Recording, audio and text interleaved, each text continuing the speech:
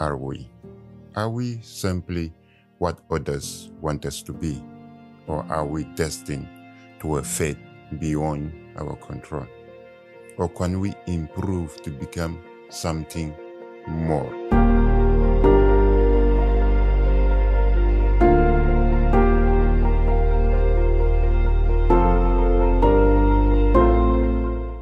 I have learned in Jordan that courage is not the absence of fear, but courage is mastering fear.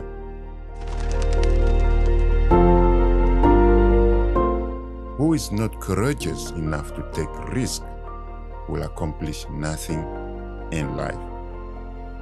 We all want success, but we know nothing about how success feels like.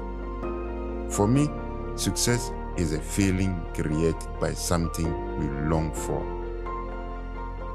When things go wrong, as they sometimes will, but you're still hopeful.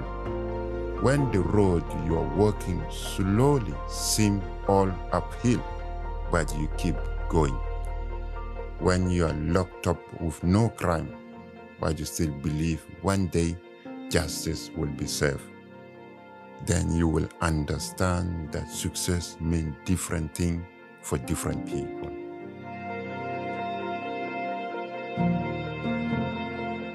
Walking through the doors of Haoussou Immigration Detention Center, I still remember that feeling of success, the feeling of freedom. Rest if you must, but don't you ever quit. And you can never tell how close you are. It may be near when it seems afar. So stick to the fight when your hardest hit seems insignificant. It is when things go wrong that you mustn't quit. But the oldest question that we have been tackling since we have scribbling on the walls of cave is who decides what is success? How do we judge success? For someone who is trying to overcome trauma, abuse, rape, starvation, and death in an attempt to reach a sanctuary, is that a success? What about navigating poverty, loss, uncertainty, disbelief, stigma, and prejudice in a new country? Would it be a success too?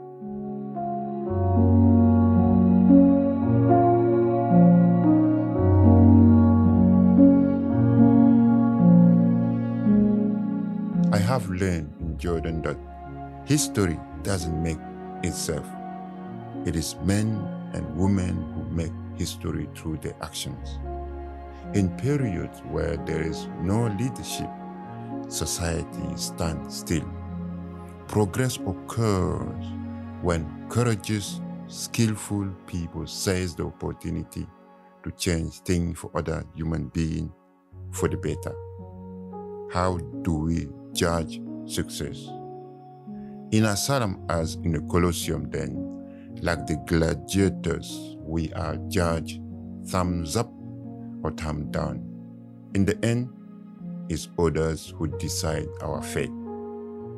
For us refugees, as it is often as in the Colosseum, things are far more complex than that.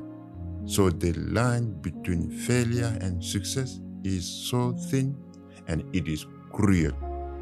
At home, we are victims of a system which tortures and imprisons innocent people. And in exile, we are victims of a system which disbelieves and traumatizes. Facing persecution, you are faced by a split finest margin to decide, stay or go. Any second delay, the consequences could be deadly. Yes, saving one life should be celebrated as a golden triumph, followed not by any hangover, but by more celebration. But what of those who came so close? Did they fail? Life can be brutal. How can you fail when you have given your all?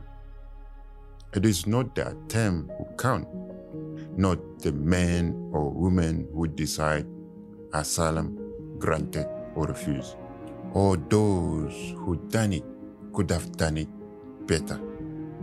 The credit belongs to the men and women who actually in the arena, whose face is covered by dust, sweat, and blood, who strive valiantly, who navigate poverty, loss, uncertainty, disbelief, stigma, and prejudice, who come short again and again because there is no effort without error and shortcoming, but who does actually strive to do the best they can, who knows the great risk taking, but take it anyway, or the great devotion of people of kindness and compassion who spend the entire of their life in a worthy cause.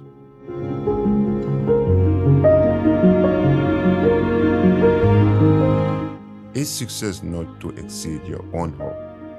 What about picking yourself up when you fall and keep until the very end? Perhaps success is being able to live free at last, carried by a glimmer of hope. Whatever you do, you need courage.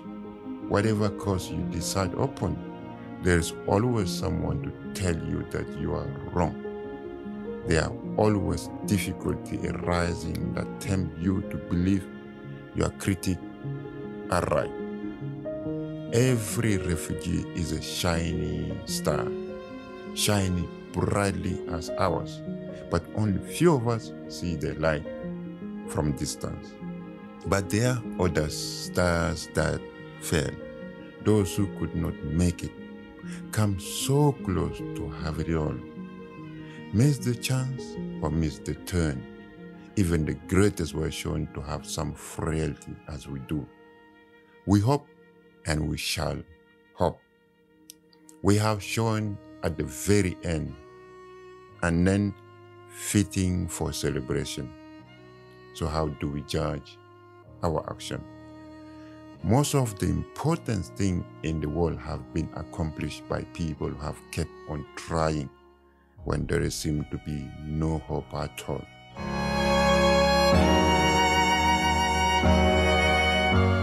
Time is luck, and nobody knows when that luck will run out. So I decide I don't waste my time. I want to make my time count for something greater. Fight for what matters to me, no matter what.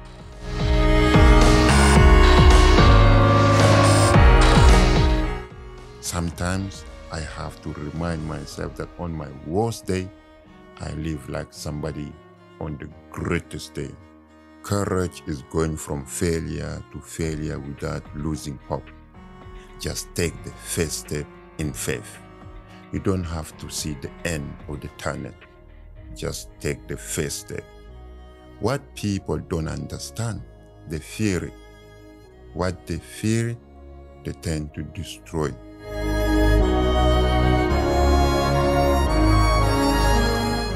Thank you, Ahmed, Saeed, Youssef, Zara, Omar, Jane, Dwayne, Catherine, Hanaji, Dr. Hannah, Mary, Diana, Sora, and others for showing me what is success. This video I dedicated to you, all the survivors and those support them in Jordan. Thank you very much.